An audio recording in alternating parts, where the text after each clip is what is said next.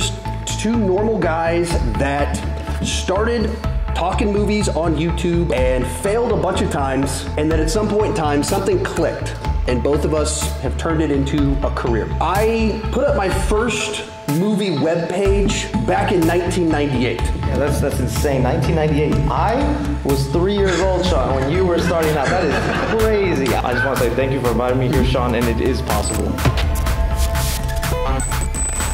Once again, thank you so much for showing up today. There's another panel going on right now with Kevin Conroy, the voice of Batman since I was in the 5th grade, and he's still voicing Batman.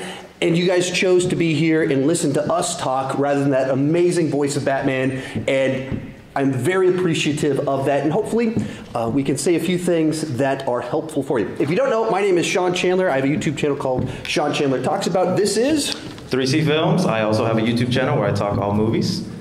And essentially, we're just two normal guys that started talking movies on YouTube about 5 years ago as a hobby and failed a bunch of times. And then at some point in time, something clicked and it took off, and both of us have turned it into a career. In the case for me, I put up my first movie webpage back in 1998. It was a Jackie Chan fan page that you could like click on parts of his body to see in which movie he injured that body part. It was kind of clever, kind of creepy at the exact same time. But this is the 90s, so it even had the counter in the bottom right corner so you could see exactly how many people had viewed it. And it just almost made it to 1,000 and the whole time I ran it. And that was 990 times of me and 10 times of my mother refreshing the webpage. I mean, it went nowhere, and then I stopped doing it. And throughout the years, I had blogs. I started on YouTube back actually in 2013, and I didn't stick with it. And I started back up again 6 months later, and I didn't stick with it. And then in summer of 2016, that new Ghostbusters movie came out that the entire internet only had rabid opinions on. Like, if you don't like this movie, it's because you're a sexist. If you like this movie, it's because you're a moron. Everyone kind of had these extreme opinions about it. And so I thought, I was like, that was fine. And just on a whim, decided to post a review on this dormant channel. Little did I know it was going to change the trajectory of my life and lead to a new career. And it didn't happen immediately. It's not like that review took off or any of the other videos I posted in the next 6 months took off. But eventually, about 9 months in, I started to piece a few things together and learn just a little bit. And eventually, it started to grow. And there were principles that are applicable to other people.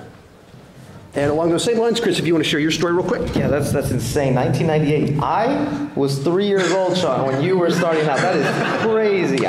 No different than Sean. I didn't have any fabulous background or anything.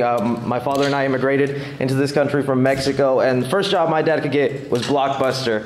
And if anybody remembers the days of Blockbuster, that was a heavenly time to be. So my father was coming home every day with VHS tapes, because that's what they had at the time. And he was just introducing me to movie after movie. Indiana Jones, Rocky, and Back to the Future, my favorite movie.